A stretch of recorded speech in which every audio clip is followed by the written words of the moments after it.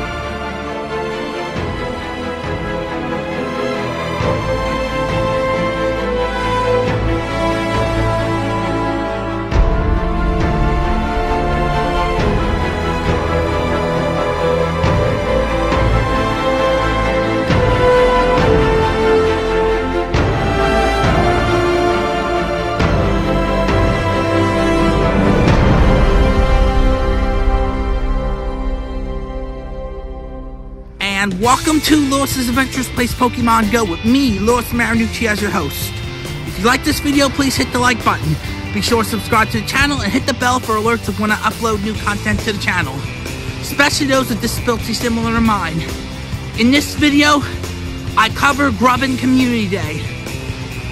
Join me as I hope to catch as many shiny Grubbin as I can during this Community Day. Well, for Community Day, the story, the special research story, was called Plugging Along, and I'm going to tell you what you had to do.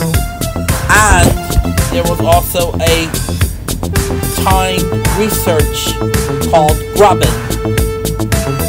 We're going to start with the special research story, Plugging Along. For step 1, you had to make 5 nice throws with your reward of 15 Pokeballs, catch 15 Grubbin with your reward of a Grubbin encounter, and power up a Pokemon 10 times with your reward of 20 Grubbin candies. The total rewards for this step were 3,000 Stardust, a Grubbin encounter, and 1 incense. For step 2, you had to transfer 10 Pokemon with your reward of 10 Pineapple Berries, catch 15 Grubbin with your reward of a Grubbin encounter, and evolve 3 Grubbin with your reward of 30 Grubbin candies. The total rewards for this step were 4,500 XP, a Grubbin encounter, and 1 star piece. For step 3, you had to make 3 great curveball throws with your reward of 15 great balls, catch 15 Grubbin with your reward of a Grubbin encounter, and evolve 1 Charjug bug with your reward of 50 Grubbin candies. The total rewards for this step were 4,500 Stardust,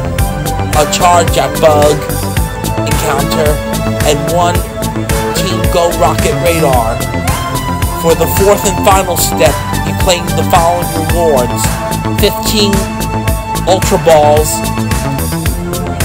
a Grubbin encounter, and 2 Silver Pineapple Berries with the total rewards of 5,500 XP, a Vikable encounter, and 3 rare candies. As for the timed research called Grubbin, all you had to do was catch 10 Grubbin with your reward of 1,000 XP, and the total reward for this time research being a magnetic lure. During the making of this portion of the video, I was able to encounter my very first shiny Grubbin of the day. But as you'll see at the end of this video, this wasn't a very good community day for me. And I leave you to my favorite track that I always use to make these videos very exciting. Newer Wave by Kevin MacLeod. And we just caught shiny number 2 for this community day. The first shiny I was able to get while making the special research portion of this video. Stay tuned to see if I can get more shinies during this community day. And I just caught shiny number 3. I'm on a roll, everyone. Stay tuned to see if I can get some more. And I just caught shiny number 4. I am on a roll. Stay tuned to see if I can get some more. And I just caught shiny number 5. I am definitely on a roll, and I'm very happy and very excited. Stay tuned to see if I can get some more for this community day. And I just caught shiny number 6, everyone. Despite the rain, I'm still enjoying this community day, and I'm doing my best to find more shinies for this video and to give to anyone who needs them. Stay tuned to see if I find any more. Well, this community day didn't turn out as I had hoped it would be. In the end, I ended up getting 6 shinies. 3 for my Pokemon Go account and 3 for my Nintendo Switch games. Generations 8 and 9 respectively. But I did my best, and hopefully the next community day will be much better.